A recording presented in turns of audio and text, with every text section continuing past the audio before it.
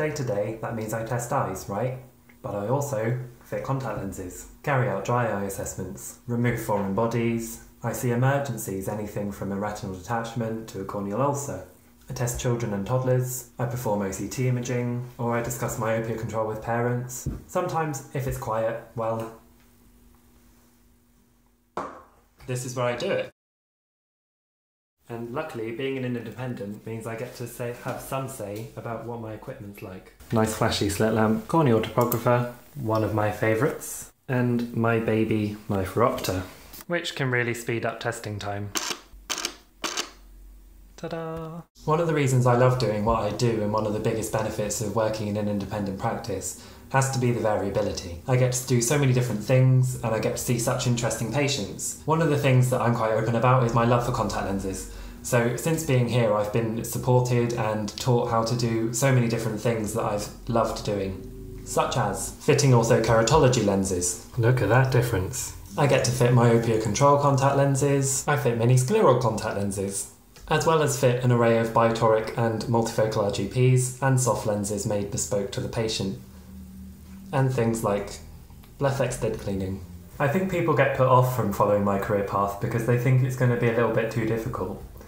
Now, there is some truth to that. People think that learning all the additional things that I do will be really tricky, but luckily I work alongside a lot of like-minded people, and they support and help me through it all. I also work with a lot of amazing dispensing opticians which are excellent to lean on, and are happy to share their expertise with me. My favourite part of my job will have to be working with brand new products before launch. Being an independent, we often get to try new products before anyone else because we're in such a good place to give feedback for them and try them out for them.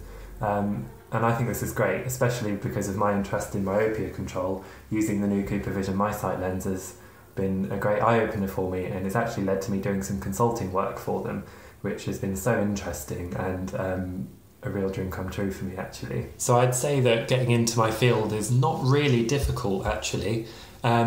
If you have passion for your job and a drive to learn new things, to give your patients exactly what they need and strive for excellence, I think independent optometry will embrace you with open arms, as long as you're qualified, obviously. I actually started working in a multiple for my pre-reg, but quickly after qualifying I found I was getting a bit bored and wanted something new, so that's when I decided to start job hunting, and I kind of fell into independent optometry after having an interview and deciding that I was so interested in the way they do things. However, it's not all plain sailing.